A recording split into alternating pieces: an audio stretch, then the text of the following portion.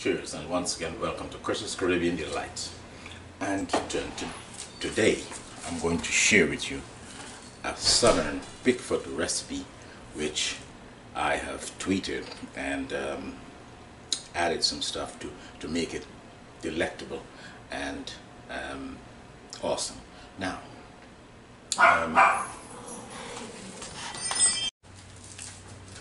several countries cook pig feet in several different ways, and in Guyana we would do some sauce with it, or we can do pepper pot with it, which is one of our national dishes. We can just chew it down with some peas. In Cuba they do a feijoada. In different countries you use it in different ways. Now, this is a southern, American southern type of dish that I'm going to do here, and I added some extra ingredients, and I just tweaked it to make it a spicier kind of Caribbean thing. But it's the same thing, and it's going to be delicious, delectable, and you'll love it. It's finger licking good. And now let's go to the ingredients for my southern Bigfoot recipe.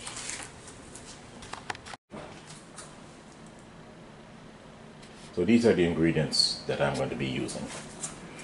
I have some bullion powder here, about a tablespoon of bullion powder, tablespoon of black pepper, tablespoon of red chili flakes, some garlic powder, thyme, dried thyme, and some all-purpose complete seasoning. These are I'm going to put onto the Bigfoot and to let it marinate for maybe about 20 minutes or so. So let's add these all in here. Go in with the pepper flakes. Go in the black pepper.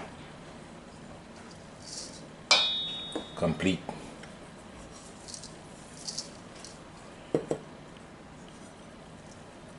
That's the complete seasoning. We're going to do the thyme and the garlic powder. Okay?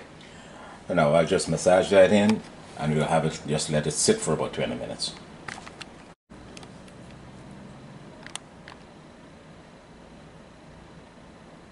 Okay, so now we've been sitting here. These are my pig feet that I've marinated, and I've put my dry seasoning on. And they've been sitting here for about 20-25 minutes so that they can absorb some of that wonderful dry seasoning.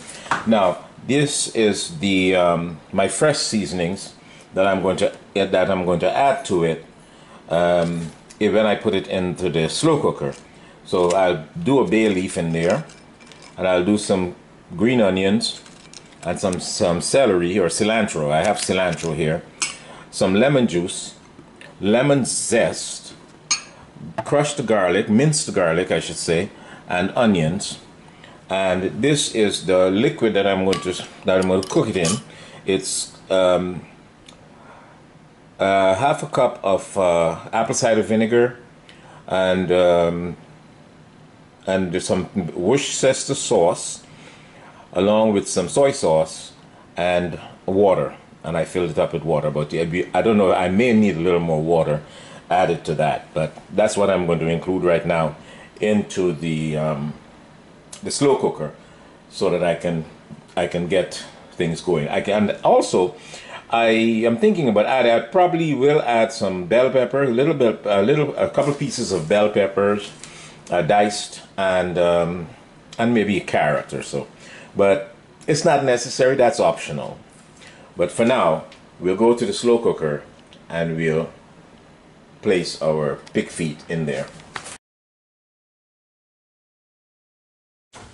So here we are I'm going to the slow cooker. I have it on the on position right now, which is like a stovetop position.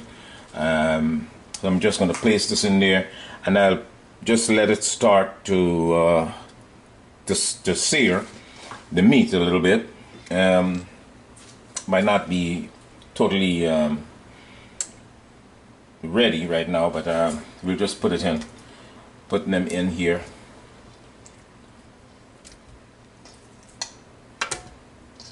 So these were seasoned with the bullion powder and the thyme and the pepper flakes and all that. And they were sitting there for about a good 20-25 minutes so that can soak right in there.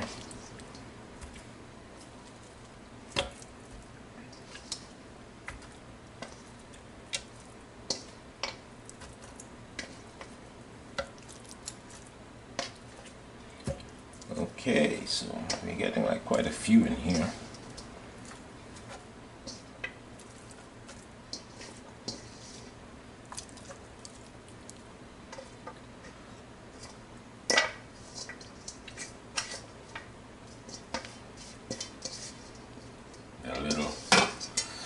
All the seasonings that are in the bottom of the bowl. Try to get everything in there.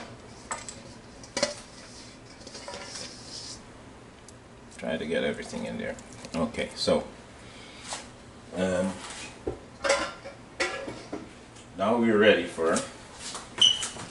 We just drop our bay leaf in there. Put him down to the side and put one on this side. This is my celery, my cilantro, sorry. Cilantro. I'm going to put our fresh seasonings in here. My shallot, and it's the green onion shallot. Okay. Spread that around.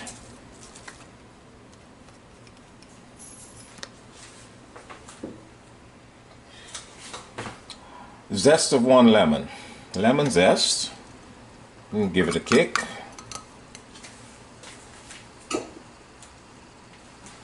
Half of a large onion. Okay. It's starting to heat up now, you can hear it. Garlic. My minced garlic. Oh, those are my puppies. They're seeing something on the road here. The juice of the lemon that you zested.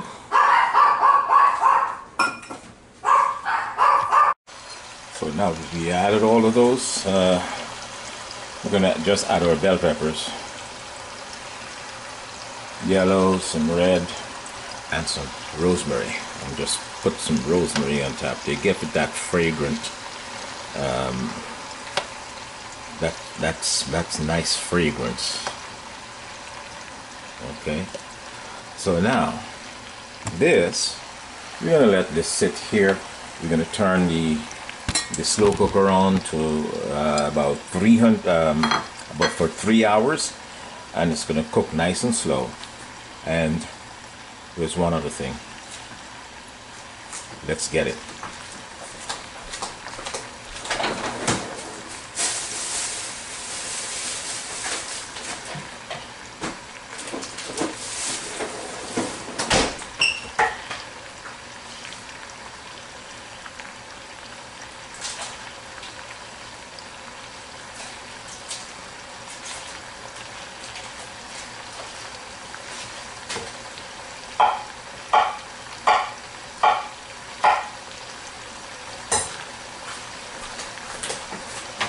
Butter, butter, butter. Everything gets better with butter. Oh yeah. Oh yeah. Everything gets better with butter.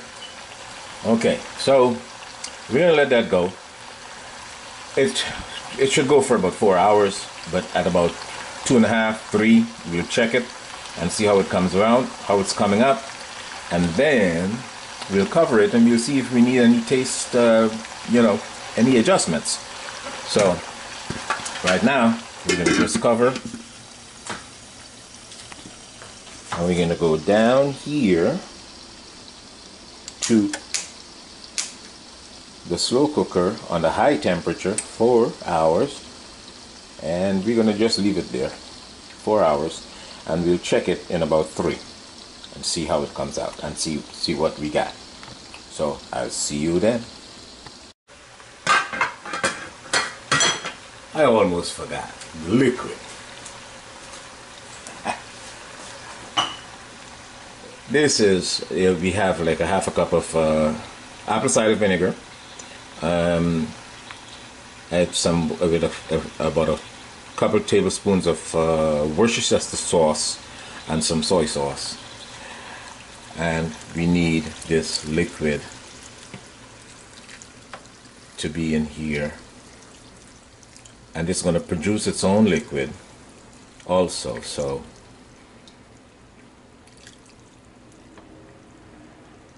okay, so now we're ready to cover and go. All right, and we'll just keep checking on it. Should be a wonderful pot here. Looks beautiful.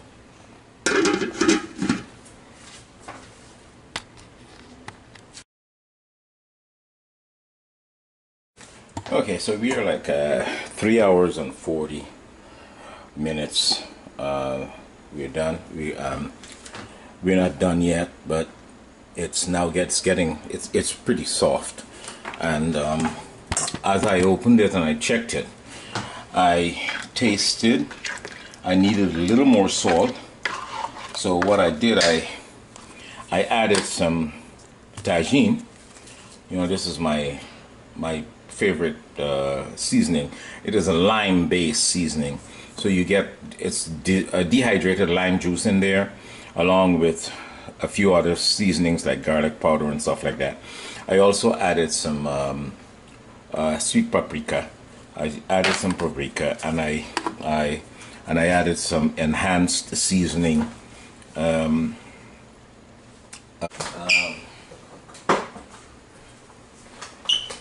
Vitsin. I just couldn't remember the name. Sorry about that. Some Vitsin. I just added some, and this enhances the flavors of all the other ingredients that are in there. So, but it's not a totally soft as I want it to, right? It's not. It's soft, but it's not really, you know, the way I want it.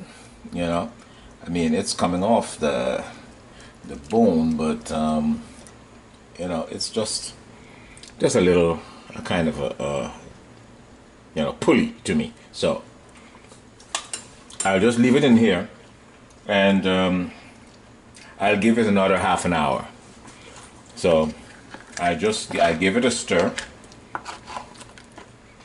and I'll just leave it there and cover it. Just leave it there for another half an hour, and we'll see what it, you know, what it comes out to be. I know it's going to be a little softer, and then I might need to, it's not a lot of liquid in there, but I can dry it out a little. You can always turn your slow cooker back to the stovetop setting, and and leave it open, and you can and that dries it out. So that will dry out the excess water. If you don't want it, you know, you want all that sauce in there and stuff like that, that dries out the extra water that you may not want. So I may do that, but once I'm finished, I'm gonna just turn this back to an hour, let it get an hour, and once I come back to it, we'll see if I need to dry any water out and stuff like that, and then we'll go to that. We'll go to that next step.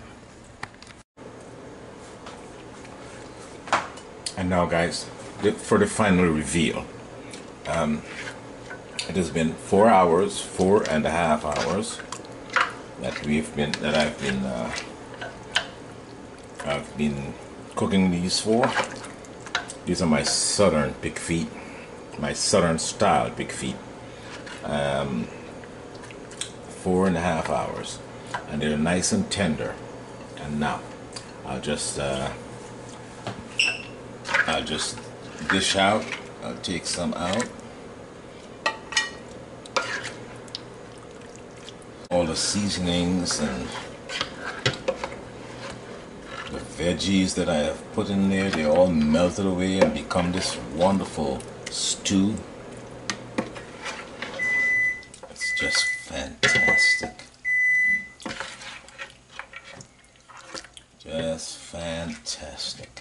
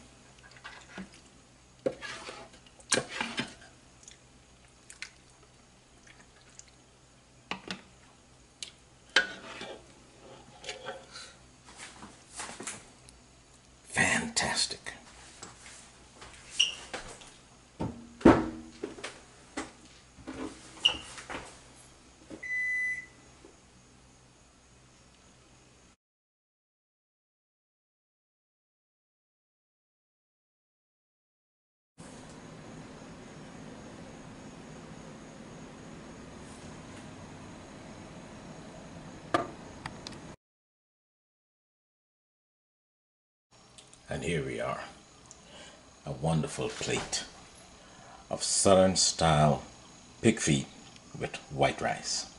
Southern style pig feet with white rice. Enjoy.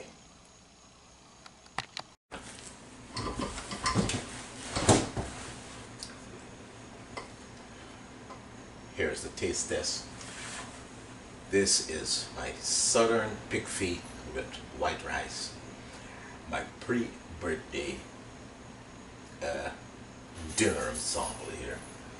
And have myself a little beer here. Cheers.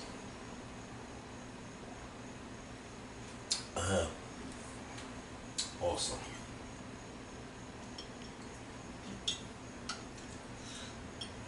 Little pig feet.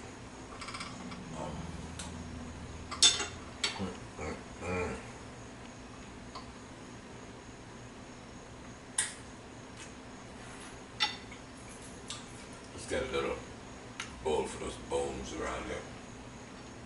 But this is awesome. You must try this recipe. It takes a little while. Patience is virtue. When you're finished with this and you taste it, you will not regret the 4 hours that it took, and you'll want to do it again. So, once again, like, share, subscribe. Chris's Caribbean Delights, Southern pig feet with white rice. Cheers.